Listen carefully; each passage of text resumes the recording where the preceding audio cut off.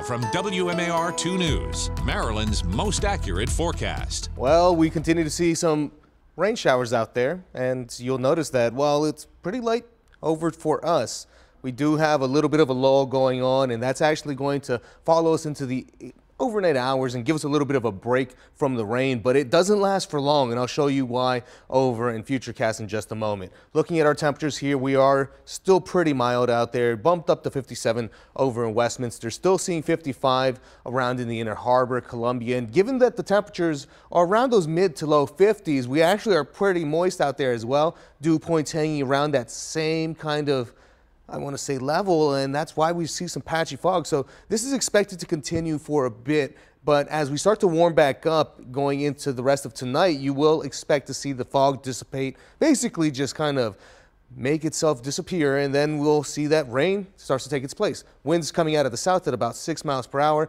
and you'll notice here with Futurecast that we are expecting to see some rain showers pick back up about 3 a.m., and that's when the cold front starts to make its way closer towards us, kind of forcing that air up and creating more activity for us. 4 a.m.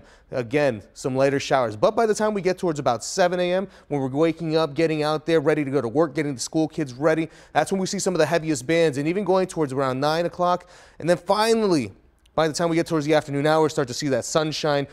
Bit more breezier air that does move on in and creates cooler temperatures for us as well. So you'll see that rain chances really drop off by the time we get towards about 2 o'clock. No longer seeing much of that. So get the kids ready with an umbrella and definitely have them in layers, because, or at least packing a sweater, because it does get cooler after this 58 there. So you will expect to see that. Winds also stay pretty blustery out there as well throughout the entire day. So by the time we're out there walking the dog, when you see the temperatures hanging around the 60s in the mornings and then 40s by the time we get towards the evening hours, that's where the winds start to play a factor for us, and it actually makes it feel colder. So about 7 p.m. we are going to be 43 degrees, but it'll feel like 35. Jump to 9 o'clock, 40, feel like 31. So definitely dress as if we're back in winter, and that's going to be following us into parts of Saturday, as we are expecting to see sunshine and temperatures really just hanging around those mid to upper 40s. But the good thing is we do start to warm back up here in our 7-day forecast. You'll notice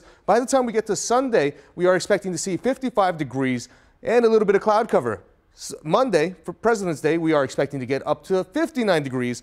Again, some cloud cover as well, but then some rain chances start to take place for us around Tuesday, and even going into Wednesday, with Thursday being our warmest day, again at 60 degrees.